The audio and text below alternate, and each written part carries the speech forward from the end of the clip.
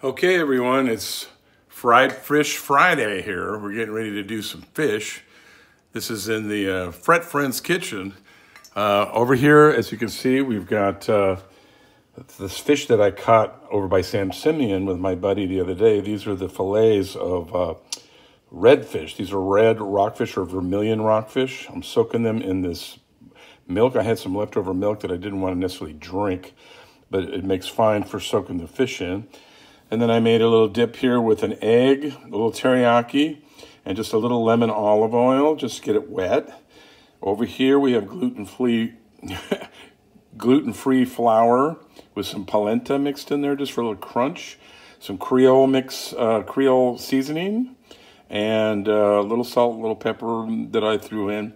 And I just threw a little monk fruit sweetener in there just to make it a little sweet, that there's no real sugar. So it's 0 calorie, it's zero extra carbs, I should say. So sugar-free. And then got some nice vegetable oil here going, nice and hot. Over here for a side dish, we're going to be doing tonight sweet potatoes, which are sauteed in garlic with spinach and some green beans. I've just got that on low right now. I've already fried and kind of finished off the sweet potatoes with a little garlic.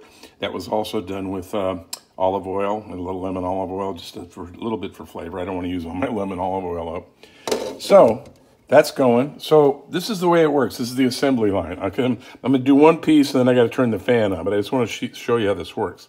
So you pull this out of the milk like this, stick it in here, get it wet on both sides.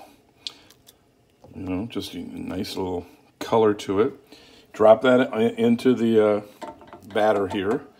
And you just kind of want to, like, you know, flop it around a little bit just to get it coated. You don't need a big, giant, thick coating. We're not trying to make this like, you know, Long John Silver's. We're just trying to make it have a little bit of a crust, so it has a nice little a thing. Diane likes fried fish, so she's from Memphis, so, you know, she likes that stuff. She grew up eating catfish and all that.